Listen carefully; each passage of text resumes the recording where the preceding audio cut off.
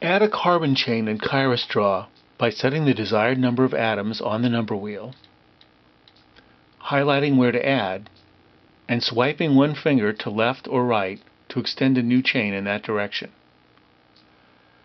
To change bonds, highlight them and touch a Bond Type button.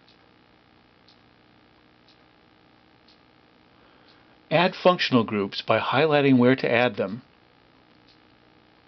choosing the group on the group wheel at lower right, and touching the group button. Add a gem dimethyl by highlighting one atom and with one finger tracing a check mark. You can change the element or change to a group by highlighting one or both atoms. To move an entire molecule, double-tap the molecule to highlight it. Touch the Move button at upper right and slide with one finger. To rotate, use two fingers. The Undo button can also reverse a move or rotation.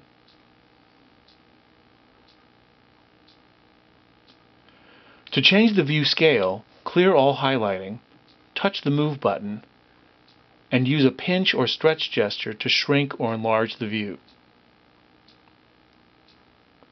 This can be useful for printing or when creating a larger drawing.